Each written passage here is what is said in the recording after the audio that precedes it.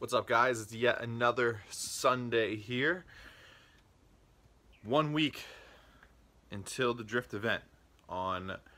Basically on Friday I have to be ready. So Friday I think I'm taking the day off of work and I'm gonna try and be 100% ready for the drift event because Friday afternoon when Steph gets done work, we're gonna load the car up on the trailer, and then we're going out with some friends Friday night, and then I think possibly later Friday night we might be going down to the track and camping out, or we might just save it and head on down Saturday morning. So wrapping up things this weekend, and today I think we're going to Joe's house to build a bracket for my e-brake, which I kind of mentioned in the last video, but I also have something that kind of a last minute decision to do. I have this spare cluster it was from a junkyard car that I actually sold the gauges out of, but on the cluster on my car none of the gauges actually work, so except for the tach. The fuel gauge doesn't work, the speedo doesn't work. I basically use it for the check engine light and the tach. So mine doesn't have a plastic cover on it. It broke a little while back, so I have the plastic cover off of this one. So what I decided to do was get one of these OBD2 Bluetooth scanners. This one's a Panlong OBD2 scanner for Android. I'm not an Android user, but I'll get into that in a second. So that's the part number right there, PLB02. I got it on Amazon. It was like 12 bucks. So it's a it's a Bluetooth OBD2 like transmitter.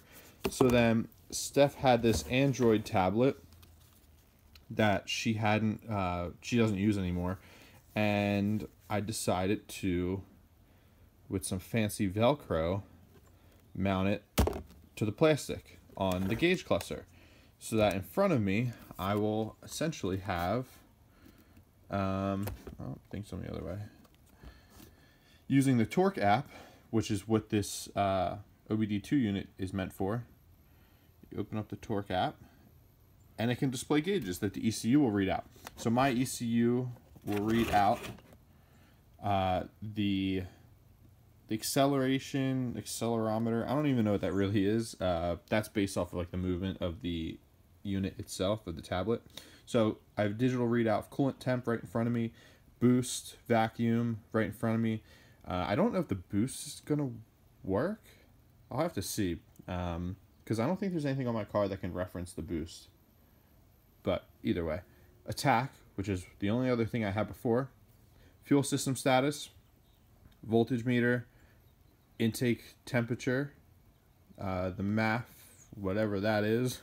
But basically I can open up a bunch of different gauges and have them displayed in front of me, that, you know, I didn't have before. I mean, I know I have a coolant temp gauge and the voltage readout on the battery and things like that, but it just kind of puts it in front of my face and it's exactly what the ECU is reading. This morning what I'm going to do is pull the trim piece around my cluster, and I'm going to clip this plastic piece in so that I can just take this tablet in and out when I want. The other thing I like about it is it has a headphone plug somewhere on it, I think on the top here, but I can ultimately put music on this and plug it into my head unit and use this right in front of me to control my music and things like that. So that's part one of my delivery yesterday. Part two are some driving gloves. So I got these Race Quit gloves yesterday. They're actually pretty nice. They're all suede, no leather. I saw a lot of the cheaper gloves were leather palms and things like that. So these are all suede, which is what I was going for because I don't have a suede wheel. I have a painted wheel, so I feel like this would kind of glide across the wheel a little bit better when I wanted to, as opposed to leather. But yeah, they're one of the cheaper gloves out there. They're not anything fancy. I think they're only single layer. They were like 30 bucks, $35. I think 42 actually after shipping on Amazon as well. So I just want to get a set to have for the event, just to maybe make life a little bit easier and be able to grip the wheel better or stop the wheel better in my hands than just using my hand on the painted wheel.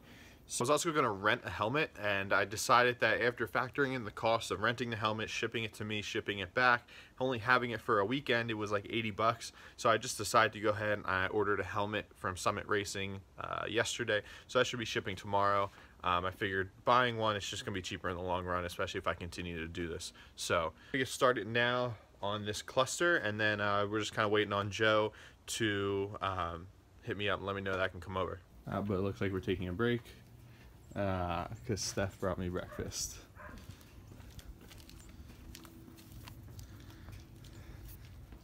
Hard for you guys to see, but basically I have to remove this plastic trim panel around the gauge cluster so that I can access it and clip that clear plastic in.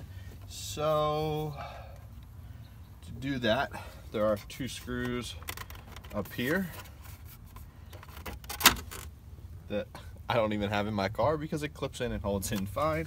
So move the steering wheel all the way down, just slide right out, unplug the connections for the buttons, and then I can finagle this out, put it to the side, and then we have access to the full cluster. So I'm going to take the tablet off of this, pop the plastic cover off of this cluster first.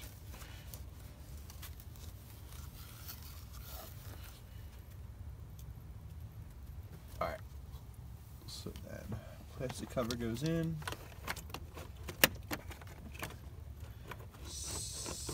Slide the trip meter button through, line it all up, and then you just press to clip it all in. Plug my connections back in.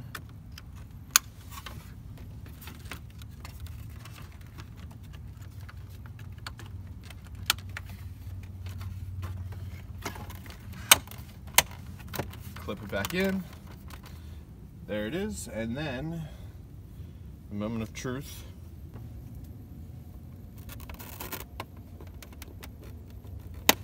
Mount up the tablet right in the center there. Bump the steering wheel back up so I can see the tablet. And then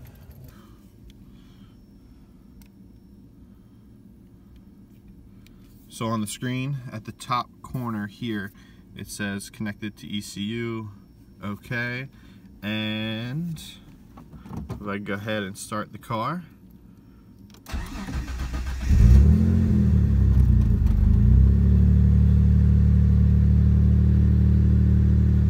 there we go.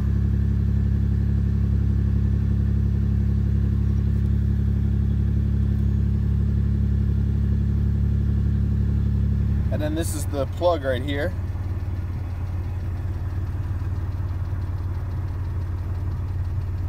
It just plugs right into the OBD2 port. And that's the install right there. That's all. All right, we're at Joe's. And we're making, well, Joe is making the e-brake mount. So we first started by reinforcing the center console. That was the first step, and then he's cutting out the base plate right now, and then we're gonna move forward from there to figure out a mounting solution for here, aside from up in here. So what we did, we just got a piece of metal that we bolted to the shifter bolt location, and then we ran a bolt through the panel. So now there is virtually no movement in that panel anymore. So now Joe's cutting the base plate, and then we're going to figure out how we can run mounts to this panel itself.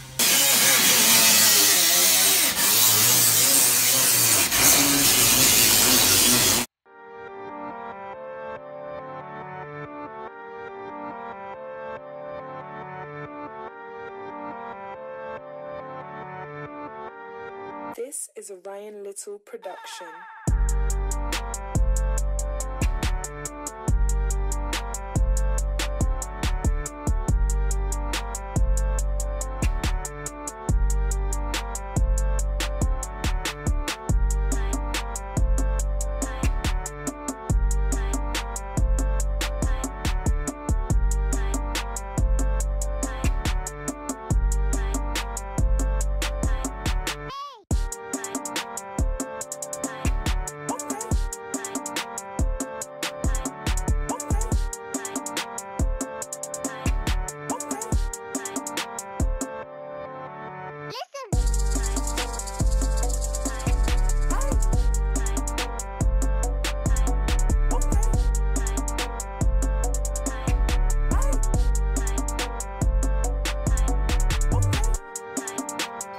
So, my phone died at Joe's, but the Hydro e-brake is in.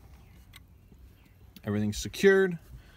So, like I showed you guys, we made that bracket on the back side, holds the base plate, and then we made this leg right here.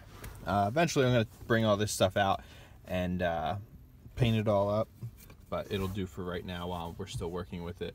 I think I'm going to end up making another leg for this corner because, I mean, when you pull it, it doesn't really move much, especially after bracing this whole panel. But once it's bled and there's pressure in the lines, this front corner might try and lift up like that. So I can just go ahead and I'll make a leg to secure it either like down here, or if I want to make a longer leg down here to prevent it from like pulling back like this. The next step is to start running the lines. I have these Russell 3AN 90 degree fittings that go into a straight 3AN fitting on the ends. So these I'm going to run through the floor and they're going to join to the rear brake lines. The front half of the brake lines are going to come through the shifter hole and they're going to run inside the car along here and then come out from behind the trim piece that will cover all this and then go right into the fittings on the e-brake. I've got the trusty electric drill out for this job, and this is a 1/2 inch drill bit. This is the biggest drill bit that I have, so it's a 1/2 inch diameter, so this will be the size hole I drill. I'm probably going to drill 1 hole for each line. And alright, so I drilled 2 holes right there, and the lines, the lines will run out and down behind the leg, so they stay behind the trim panel, and then through the floor of the car. So now I'm going to go under the car and show you guys what it looks like down there. Alright, it's very tight down here. So there's my lines where they come through the floor. They're just dangling there right after the first carrier bearing. So I don't really have much room. Let's alright, so they're gonna come around this way and then ultimately connect to the rear lines right here, and I'll use something to secure the lines to the floor of the car, something like one of these, I don't know what they're called, C-clamps, whatever. So the lines are, the connections are back here. I think I have enough slack in the one line. I tied them up like this after we did the subframe swap, but I think there's enough slack in the one line to reach this point. I'll have to undo it and see, and if it is, that's perfect. That means I don't have to order a sectional line. The other one, that's the one I'm gonna have to measure and order a sectional line to reach this point for. These 2 lines right here, this is my fuel line. These 2 lines right here, I'm going to disconnect, and Instead of sending them through the shift linkage area, I think I might just drill 2 holes further up in the floor on the tunnel. Maybe like here, because there's nothing really around this area here. There's a lot of space between the drive shaft. And I'll have them come down through here and then just loop around and then go right into the car, and then I'll run them up to the brake. So now, yeah, now I'm gonna drill 2 holes for this, and then once these 2 holes are drilled, I'll start working down here, cutting lines, or cutting zip ties, and disconnecting brake lines. So let's see what we can get into now here. All right, here's an update. The lines are connected to the handbrake lines, the rear lines. I don't think I'm actually gonna need to order any more line. Now I'm trying to feed the front lines up into the car. The one keeps leaking fluid, so I'm just gonna let that sit in the pan for a little bit, but the one is through the hole. So I'll show you how it's routed. All right, pardon the mess of wires here right now. So that's gonna come through this hole here. I really hope we have enough length on these. And right now it's looking like we're not having enough length on these. All right, let me see if I can get some more slack out from underneath the car. I just removed that C bracket that was holding that in, so let's see. Can we get enough? We can. That's it right there. All right, I'm gonna try and run it through behind here. Oh, I need like another inch or so. Come on.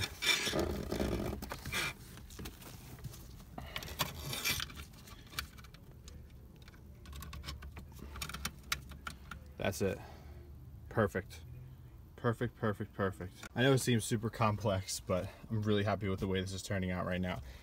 I just need to get the other line up in here, check clearance of everything, and then I guess it's gonna be time to start bleeding. I'm gonna need a second set of hands for that, but yeah, that's where we're at right now. All right, second line is in and run. And this is the mess that we're now working with. So now I'm gonna tighten these down. And where is my wrench? Remember guys, when you're working with fittings, use a line wrench. It'll help you prevent stripping over the edges and marring up the finish. These guys are brand new, these are used, but I'm gonna try and clean these up the best I can.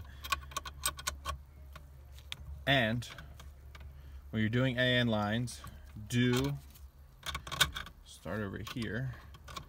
You want to do it till it's snug and give it like a quarter turn. You don't want to over tighten them, and you would then run the risk of cracking the flare inside the line. There is no more sunlight right now, but it's finally time to bleed the brakes. So I tightened it down. The lines are just still hanging under the car, but I want to get everything bled. My dad's going to come out and give me a hand with that. So it looks good. I laid the carpet panel back in. I'm going to trim the carpet panel right here and probably right here where the lines come through. That way I can slide it back in and it'll look as OEM as possible. All right guys, the rear brakes are bled. We bled them enough for now. We got a lot of air out of the system. The e-brake works, so when you pull it, it does stop the car. However, it doesn't stop it as well as I would like it to. So, and also the pedal's still very soft. So one night this week, we're gonna bleed the whole entire system. I'm gonna get all 4 corners up off the ground and bleed the whole system as you should, you know, left corner to back right corner, however it is per the factory service manual, so that the whole entire system gets bled at once. But it works, so that's good. Nothing's leaking, also good.